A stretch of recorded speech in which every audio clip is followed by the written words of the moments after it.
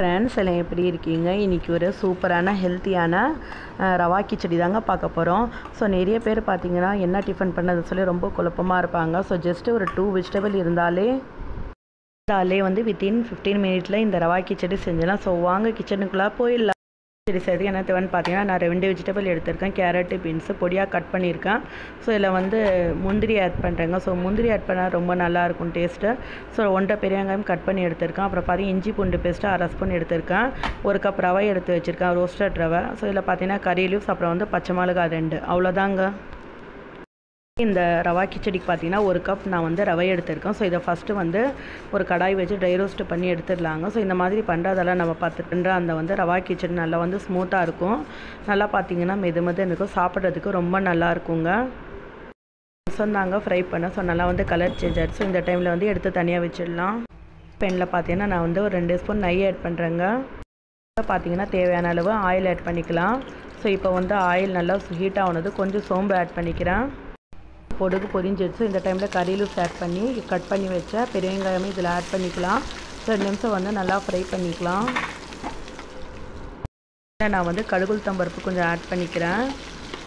So இது கொஞ்சம் நல்லா வந்து பொரியட்டும். ஸோ இந்த டைமில் தான் கடுகு ஆட் பண்ணுறேன். முதலையே ஆட் பண்ணிங்கன்னா வந்து பொரிஞ்சு அது ரொம்ப வந்து ஒரு டேஸ்ட்டு டிஃப்ரெண்ட் ஆகிடும். ஸோ நல்லா இதை 2 நிமிஷம் வதக்கிக்கலாம்.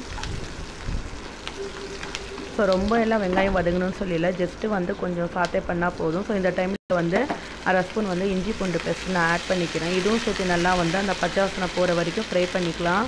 ஸோ இதில் வந்து 2 பச்சை மிளகாவும் ஆட் பண்ணிக்கிறேன். எடுத்து வச்ச முந்திரியும் ஆட் பண்ணிடலாங்க. ஸோ முந்திரி கண்டிப்பாக நீங்கள் ரவா கிச்சடியில் சேருங்க. ஸோ அப்போ தான் வந்து அதோட டேஸ்ட்டு பார்த்திங்கன்னா நல்லாயிருக்கும். ஸோ இப்போ வந்து வெஜிடபிள் 1 பை 1 ஆட் பண்ணிடலாங்க. ஸோ வந்து ஃபஸ்ட்டு பீன்ஸ் ஆட் பண்ணுறேன். ஸோ இப்போ வந்து கேரட் ஆட் பண்ணுறேன். நீங்கள் வேறு வெஜிடபிள் இருந்தாலும் நீங்கள் ஆட் பண்ணிக்கலாம். ஸோ நான் இன்றைக்கி வந்து இது 2 வெஜிடபிள் தான் ஆட் பண்ணுறேன். ஸோ இதே வந்து ரொம்ப நல்லாயிருக்கும். ஸோ நல்லா இது 2 நிமிஷம் வந்து வதக்கிக்கலாம். காய்கறி வந்து வேகிறதுக்கான உப்பு ஆட் பண்ணிக்கலாம். நீங்கள் எப்போ ஆட் பண்ணாலும் கல் உப்பு ஆட் பண்ணுங்கள். ஸோ அதுதான் வந்து ரொம்ப நல்லது. ஸோ இப்போ நல்லா வந்து ஃப்ரை பண்ணிக்கலாம், அதாவது வதக்கிக்கலாம் 2 நிமிஷமாக.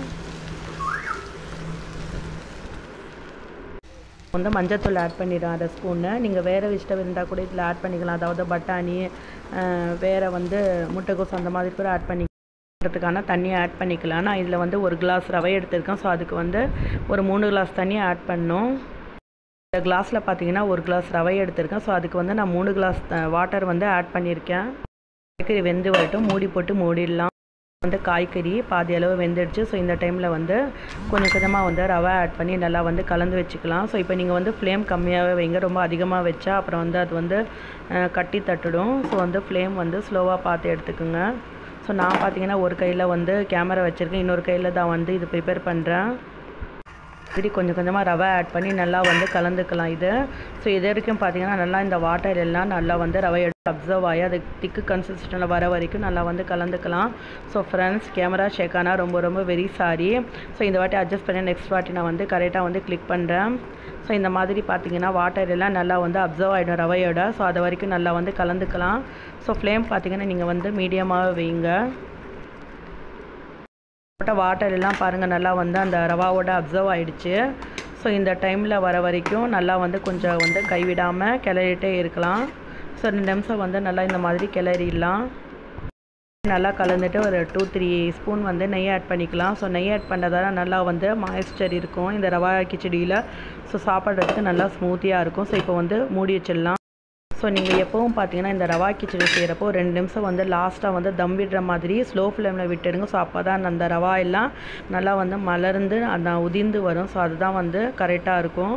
ஸோ இப்போ ரெடி ஆகிடுச்சு பாருங்கள். பிளேட்க்கு ட்ரான்ஸ்ஃபர் பண்ணிடலாம்.